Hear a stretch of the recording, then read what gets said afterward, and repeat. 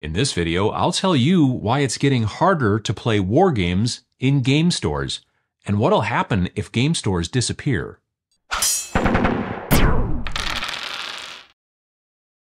I'm still here in the office during this video, and I kinda suspect I might be for a while. They did finally remove the windows in the studio, and now the window holes are all boarded up until the windows are refurbished off-site and then, brought back and replaced. I think the caution tape is a nice touch, though. Anyway, that's how that's going. Most people didn't enjoy the pandemic of the last few years. I know, I'm coming in fast with the hot takes, but not only was it really difficult on people all over the world, and on some people unspeakably difficult, but it was also really hard on people's businesses, their livelihoods, right? Specifically, small businesses. Other than Warhammer retail stores, every other tabletop game store in the world is a small business. Even the game stores that are chains that are out there, and there aren't too many of them, but there are some, all of them are small businesses. Through the pandemic, some game stores actually thrived due to curbside pickup and a lot of hobbyists having a lot of time on their hands and no place to go. But unfortunately, a lot of those game stores failed. You may have noticed this in your area, as now you have fewer tabletop gaming stores nearby. You may not have any tabletop gaming stores available near you now, or maybe you just never really did. We're pretty blessed with tabletop gaming stores here in the American Midwest. I think it's because of the cold, if I have to be honest. But there are fewer than there were before. Obviously, we can order things online these days. In that sense, hobby gaming stores aren't as much of a necessity as they used to be. Before the internet, you either had to travel to a hobby store to buy supplies, whether it was in your town or maybe honestly much farther away, or order via mail, with a stamp, right? Or maybe via phone. These options were neither fast nor convenient, so hobby stores were great, and they're still great, especially when you need something quick, like a paint that you just ran out of, or something like that. But for many people, game stores are important for other reasons. It's where they play these games. For some folks, they have groups that they play games with in basements or spare rooms or garages, whatever. And in the UK and Europe, wargaming clubs, where you pay dues to play at a facility that's not a store and it's only open on certain days, that kind of stuff. They're very popular over there in the UK and Europe. But over here, we don't really have wargaming clubs, although I wish we did. So if you can't really play at home, then you play at stores. And now there seem to be fewer than there were. There's this concept in sociology, the concept of the third place. And it really applies to tabletop gaming stores, in my opinion. As an aside, there's also the third space theory, and though I initially thought that they were the same, after doing a bit of research, they're technically different. Third place is more about social identity, and third space is more about cultural identity, and it's a whole thing, but I'll be sticking with third place theory for the rest of this discussion. Third place theory has nothing to do with how well you did at a tournament. Instead, it's about a place out in the world that you can go that's not the first place, like your home, where you live, or the second place, your job, where you work. Instead, it's a place that you go to socialize and hang out, talk, all those kinds of things. It's a place you go to see and kind of catch up with old friends, right?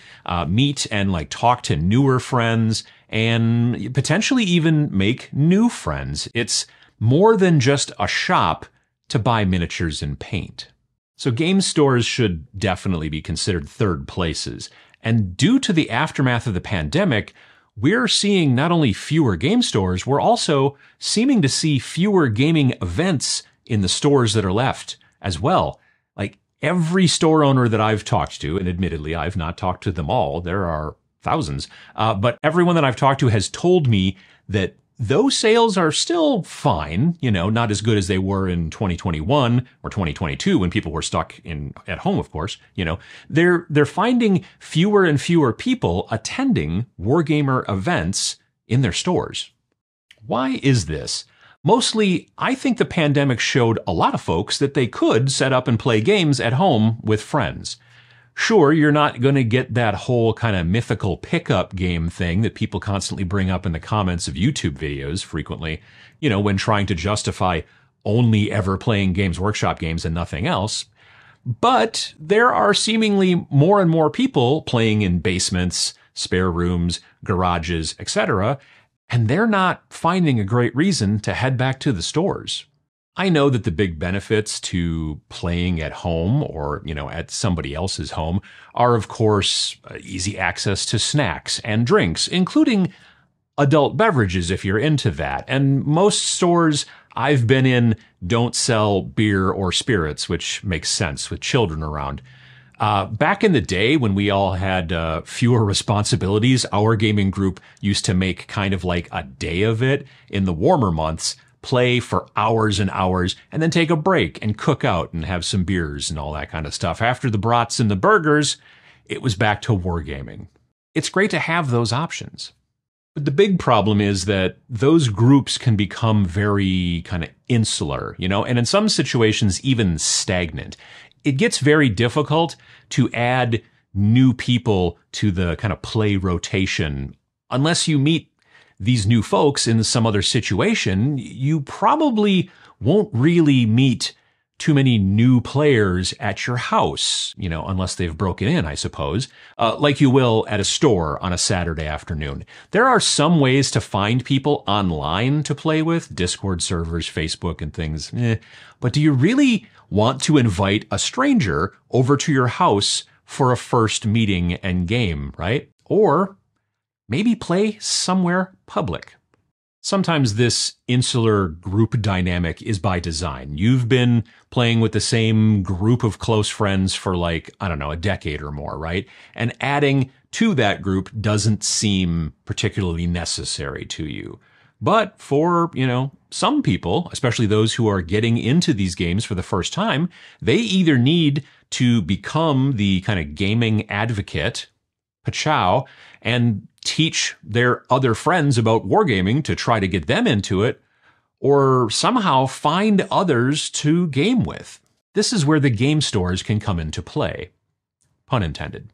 I really don't think that this is signaling any kind of a downturn in tabletop wargaming. On the contrary, people still love getting together socially to play at wargaming conventions, as, proved by the ever-increasing numbers at big conventions like Adepticon, Nova Open, Las Vegas Open, and many others as well. I just got back from Adepticon a few weeks ago, and it was slammed this year. I've seen estimates that it grew 20% this year over attendance last year, and after being there in the thick of it for 5 days, I don't doubt it. I just feel like the tabletop gaming stores are becoming less and less utilized as third places these days. In some situations, this again is by design. Games Workshop's Warhammer stores, right? They don't seem like a place that they want you to come to and play like they did back in the old days. They're mostly, at least here in the US, tiny, tiny retail spaces and rarely have any kind of gaming tables at all. But most independent gaming stores seem to still want customers to come in and play. But as I said, it seems to be happening less and less. If we lose these game stores as third places, then my fear is it will actually start to have an impact on the overall wargaming hobby. For the most part, you are either generally introduced to and taught to play wargames by a friend at someone's house, or you learn it at a store, watching others play and asking questions until you eventually start and build your own army and start getting, learning games in at the shop. Those are pretty much the two ways that people get into the tabletop wargaming hobby. Losing one of those two main avenues into tabletop wargaming could be very difficult for the hobby. Perhaps if you have a gaming group that plays at somebody's house or garage now, right? Try and play some games at a local store that you like, buying from, right? Maybe even try making it like an event or something, like a demo event or whatever. Let the store owner know and they can tell customers about it, or maybe even hang a flyer and all that kind of stuff. And then folks might just kind of show up to check the game out. You might end up, over a period of time, fostering a larger wargaming presence in your area, which means more opponents for you.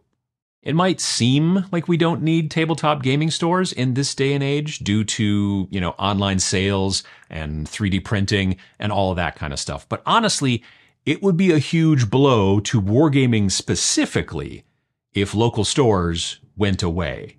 Wargaming is what gets played at a lot of these stores, and Magic the Gathering type stuff. Board gaming, RPGs, most of that seems to happen at somebody's house amongst a group of friends. But wargaming specifically, we still need stores, right? What do you think? Do you play in your local store? Do you appreciate it as a third place to hang out with friends and kind of get games in? Or did the pandemic send you into your basement or garage to play? Have you tried playing in stores again since the pandemic? Let me know all that and, whatever else you might think down in the comments below. If you liked this video, it would be a great favor to me if you would click the little thumbs up thingy down below at the like button. It helps out the channel. It helps out this video to get to more people, and hopefully some more people start coming back to stores. If you would like to see more videos like this every single Friday, click the subscribe button down below as well. And thanks for watching.